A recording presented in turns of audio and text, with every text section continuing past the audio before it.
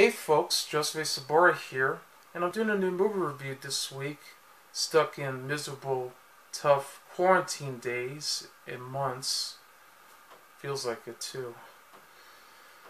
Hoping that it'll disappear, and hopefully we'll be able to live longer if we can, so we can fight this. I'm going to review the latest Disney and Pixar film, Onward, which is about two elf brothers who are on a quest to find an artifact that will revive their deceased father in a suburban fantasy world. It stars Tom Holland from the Spider-Man films, where he plays Peter Parker, aka Spider-Man, Chris Pratt from the Jurassic World films, along with the Guardians of the Galaxy films, among other comedies and dramas and all the rest. Louis-Dreyfus from Seinfeld, best known for playing Elaine Bennis. She was in a TV series on HBO called Beep. And she's been in other stuff too, including the recent film Downfall. Octavia Spencer, she's been in several movies, no doubt. Great actress. Mel Rodriguez, Kyle Bornheimer, Lena Raitt, Ali Wong, Griffin, Tracey Ullman, yes, comedian herself from the TV series The Tracey Ullman Show that aired on Fox during its early days, which aspired to have The Simpsons, which is the longest running series ever, but she also went on to do her own shows like Tracey Takes On for HBO and many others she's done. Wilmer Valderrama from the TV series That 70s Show, where he played Fez. And John Ratzenberger, who played Cliff Clavin in Cheers, but he's been best known for doing all these other Pixar films, just playing different characters. It's written by Dan Scanlon, Jason Headley, and Keith Bunin, and is directed by, once again, Dan Scanlon.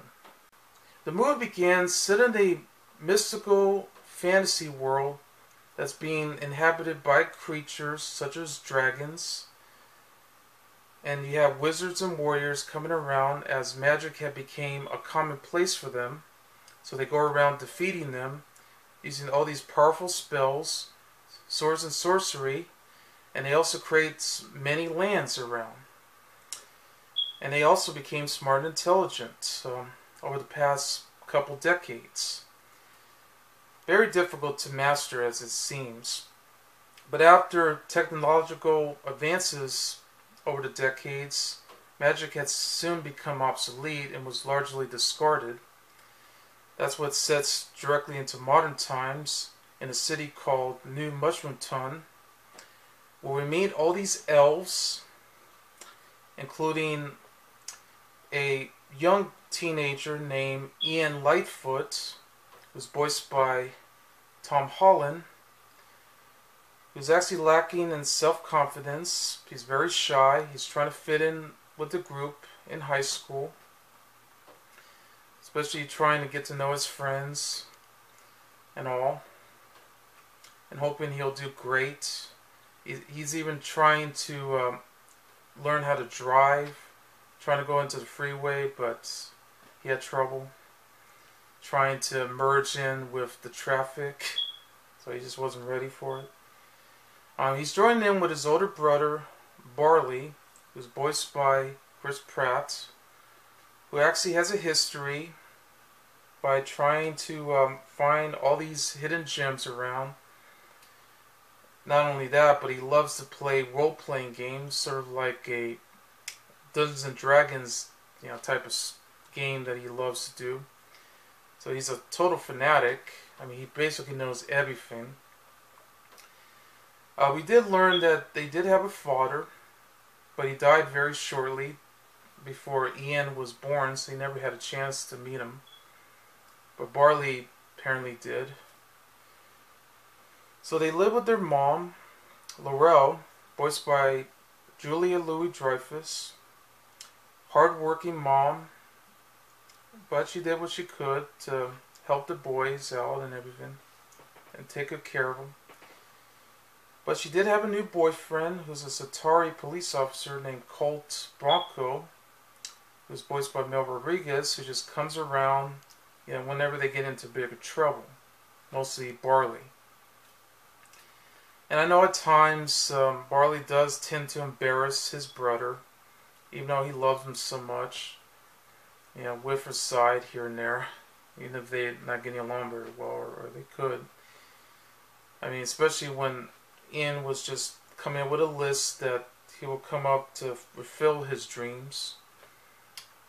I mean, he even wanted to invite his friends on his 16th birthday, but he embarrassed him just joining in with his beloved band Ginevra,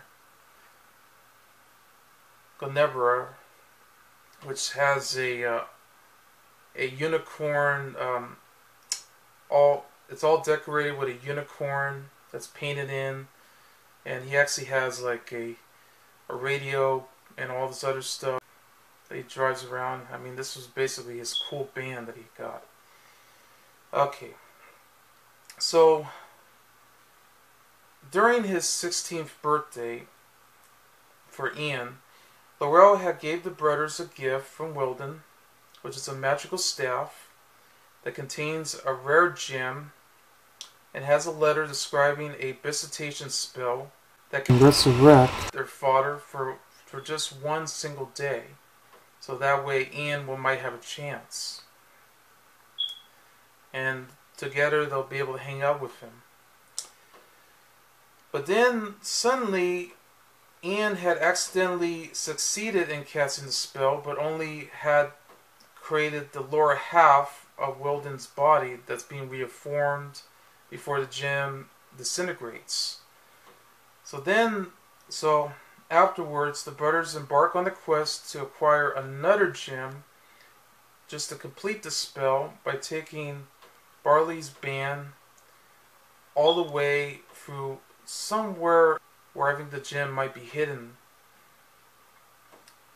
So now Laurel had to find the boys, only to realize that they were gone.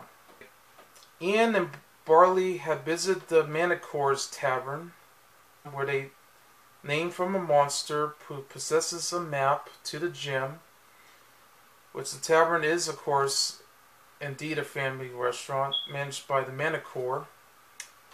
Corey, who's voiced by Octavia Spencer. They somehow argued with Ian over the map, and that's where she became completely nuts, that she had to close the place down and created a disaster. Yeah, the entire restaurant was on fire because Corey realized how life was completely boring. Can't say I blame her. He drives the customers away in a particularly fit of rage. They closed down the place, and now the cops came by with the ambulance, and also the fire station. So they go around, washing all the fire away, since they accidentally set the place on fire. Not to mention the map too. I mean, the map was on fire as well. So the brothers' only clue to the gem is by using a children's menu suggesting where Raven's Point is at. That's going all the way through a nearby mountain. Laurel had later arrived at the scene, somehow befriends with Corey, as they agreed to help her try to find where the boys are going, trying to warn that the brothers' journey may awaken a curse that can only be defeated by her special sword, which she and Laurel had stole from a local pawn shop. Of course, traveling around, they're being chased down by a couple of motorcycle gang of pixies. Yeah, just when they're about to go to a local gas station, trying to get some gas to fill on their tank, but then accidentally Barley had told Ian to come up with a spell that can actually fill the tank, but then he accidentally shrunk Barley. Yeah, so it was pretty difficult. And just when they finally escaped from them, they somehow got pulled over by a bunch of cops. So they had to disguise themselves as Colt Bronco. So in case, nothing goes wrong. But even with a few mistakes that they had to make. Of course, they had to join in with their father. It was having trouble, difficulty moving. I mean, they even had to disguise himself too, trying to like put in a mask and a jacket, full body, so that way it'd be like, so they don't get scared thinking that he doesn't have a body at all. So when they finally went there to Raven's Point, that's where it led to a trail of several traps going around, such as trying to walk through the bridge, through the cliffs, which that's how Ian had to use that spell that Barley had to inform him to, so that way the bridge can set up, open, and he could be able to drive in. Then he has to go all the way through all these other cliffs before these cops started chasing them around, including Colt Bronco, because they found out where they're at. And he had to send his band, crash straight into a bunch of boulders to block their way. And once they finally went inside, yep, more traps, a lot of booby traps, hoping they'll finally be able to make it there in order to see where the gem is at. But then they realize that they went back to where they started. Landed straight into New Mushroom Tin. So now, knowing what was going to happen, they soon realized that yes, the gem was actually hidden somewhere in a statue, which all of a sudden had revived a dragon and was ready to attack him before Laurel, Corey had came to the rescue to actually save them, hoping what's going to happen next. I mean, if they'll be able to complete the spell. Yeah. So, for this latest Pixar film, well, it's not as good as all the other previous films that we got. I mean, it will never join in with the Toy Story films and A Bug's Life, or even Monsters Inc. for that matter.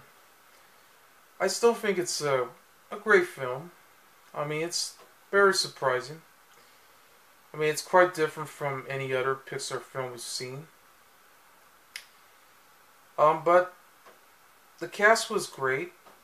No doubt about it. It's the story about two brothers, trying to get along with each other, trying to figure out the spell. In fact, Barley's basically, might as well just be the father figure for him. Seeing that he never had a father like he once had, what he was going to have, but he just never had a chance. And I thought that really shows. I mean, Barley was actually very nice to him too. He really cares for his brother. I mean, even if he drives him nuts at times, or embarrasses him right in front of everybody, he knows that he cares. But I know most people think that he's basically a screw-up. He really wasn't. But I guess that's understandable, seeing that he's a guy who just cares more about his spells, and, well, trying to be as smart as he could instead of being dumb.